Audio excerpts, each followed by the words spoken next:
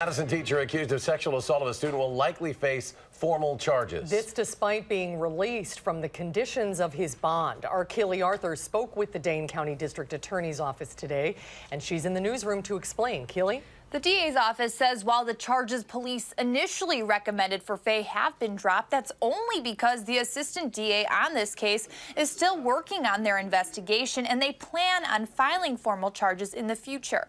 Last month, Terry Faye was arrested for the sexual assault of a Madison student. The assault allegedly happened 5 years ago at Leopold Elementary when the victim was 10 years old. According to Faye's attorney, police say Faye assaulted the boy who wasn't one of his students while other kids were at recess. However, my understanding of Leopold and virtually every other elementary school is that they're busy buildings where people are in and out of classrooms throughout the day. Faye was placed on leave after his arrest. Flash forward to this Monday, and the 50-year-old was released from the conditions of his bond on the initial charges. He's at first very relieved, but the quick second emotion is frustration that he was accused publicly and basically have his reputation destroyed, only to come to court and find out that there was no reason for it.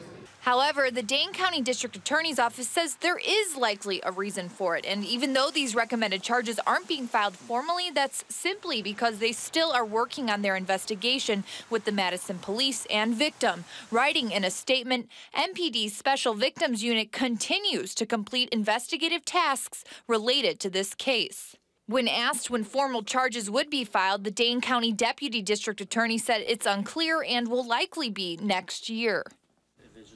A spokesperson with the Madison Metropolitan School District says their role is to not speculate on the legal process, and Faye will remain on leave pending those charges. Keely Arthur in the newsroom. Keely, thanks.